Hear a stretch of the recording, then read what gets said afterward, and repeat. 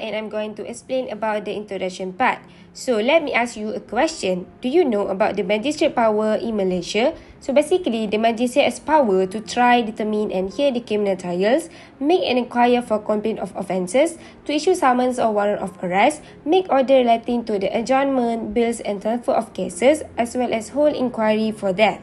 However, there is an exception for this, as stipulated under Section 128 of the Criminal Procedure Code, which stipulates about the cognizance of an offence.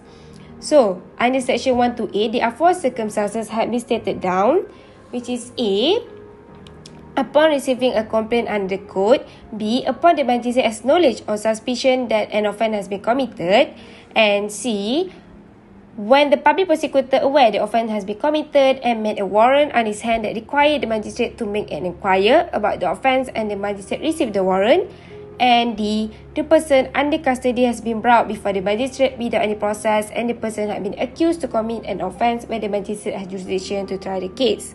So, it has to be noted that magistrate only can make order for the cognizance of an offence after it takes place, or otherwise, the order will be invalid. So, if the court has no jurisdiction to the cognizance, the written sanction from the PP must be obtained by virtue of Section 129 of the CPC. And after that, the accused can require his or case to be tried by another magistrate under Section 128 Clause 2 of the CPC.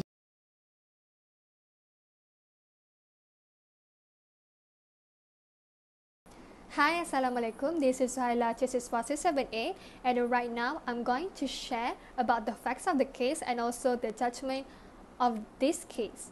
So, this case happened on 11 January 1975. It involved 4 individuals and 1 legal counsel. The 4 individuals, one of it named Mr. Matrinley, and 3 other individuals were found guilty for murder and were brought to the magistrate court. Mr. Raja, who act as the legal counsel for this case, made an application on behalf of the accused to bring them to have the medical examination under the allegation that those accused persons were beaten up and manhandled by the police. Unfortunately, Mr. Raja's application was not granted, and Mr. Raja also was not allowed to see the clients.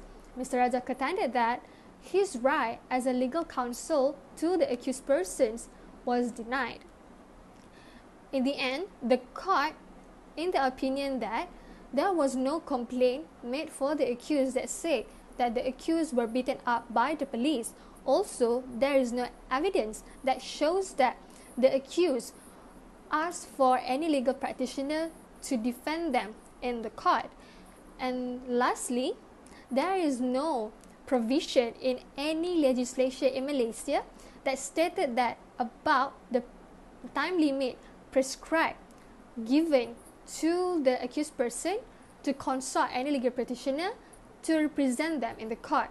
Eventually, the court quashed the application made by Mr. Raja, and then the allegation by Mr. Raja was said to be invalid. That's all from me. Thank you.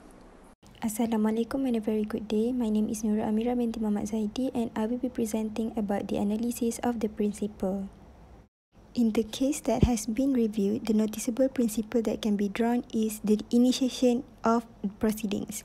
Firstly, there are 4 situations that allow the magistrate to take cognizance of an offence as stated in Section 128 subsection 1 of Criminal Procedure Code. The first situation is when the magistrate receives a complaint as defined in the CPC. Next, upon the knowledge of the magistrate or any suspicion that an offence has been committed, or when the public prosecutor has knowledge that the offence is committed and requires the magistrate to inquire such offence with warrant. Last but not least, in the situation where any person was brought before the magistrate and such offence is within the jurisdiction.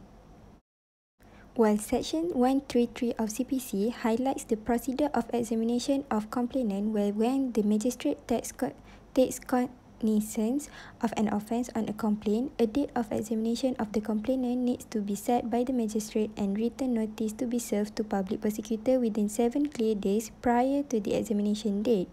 The written notice need to include the particulars of the complainant. The examination should not be started until the notice is being served as required. In addition, the magistrate is required to examine the complainant under oath. In applying the principle to the case, the magistrate in PP versus Mah Chuen Lim and others granted the application for an order in regards to the medical treatment after the accused counsel made a complaint. The complaint was about the fact that the accused was assaulted by the police. In this case, the learned judge decided that in order to have a valid order, it is required for a magistrate to inquire first in regards to the alleged offence, which was in this case the assault made by the police against the accused, and such order needs to be made under oath upon a complainant, which on the contrary, in this case, there is no complainant to be made. It is clear that the examination of complainant is required under Section 133 of CPC as above mentioned, and such procedure have not been provided. One of the procedures is that the magistrate shall examine the complainant upon a complaint to be made and under the oath. The application of this principle can be seen in the case reviewed, where the learned judge revised the order made by the magistrate, where in that case there is no complaint, thus the order could be seen as not a valid order. Hi, my name is Nurila Msari binti Azmir. I'll be explaining on the analysis of the related case. Following the thorough reading of the case of PP against Mah Chuen Lim and others, it can be said that it concerned with the procedural matters under the wings of initiations of proceedings. It is vital to ensure that the magistrate must know when is the appropriate time to examine the complainant. In this instant case, the magistrate has erred in granting the application made by the counsel who is not properly appointed by the arrested person. The magistrate must have taken appropriate steps prior to allowing such application so as to avoid violation of such procedure. The case of Reza Kian Meher against PP 2013 portrayed a straightforward and true procedure of the magistrate's authority in initiating a proceeding. It is in line with the code, whereby the magistrate may take cognizance after receiving a valid complaint. To cross-check with the other case, the case of Tan Ho Wat against PP 1980, the magistrate himself had taken the lead to initiate the judicial proceedings without inquiring any complaint.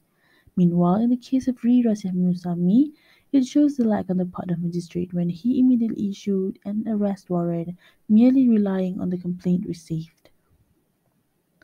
As a last note, to understand the wording of convenient speed, the High Court judge had based on the landmark case of Buxton against Buxton that refers to reasonable time, which does not exceed nor require immediate force.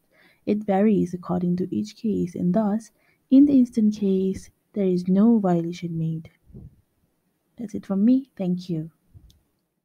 In conclusion, this case above has portrayed how the magistrate has correctly used his power in arriving at the decision on the cognizance of the offence, because there is no complaint under the oath has been made. Through this case, it enshrined that every complaint made by the complainant must be under oath, or otherwise, the magistrate cannot make any order for the application made. If the magistrate still makes the order without thoroughly examining and without sufficient reason that the offence has been committed, the magistrate is said to be erred in making the said order.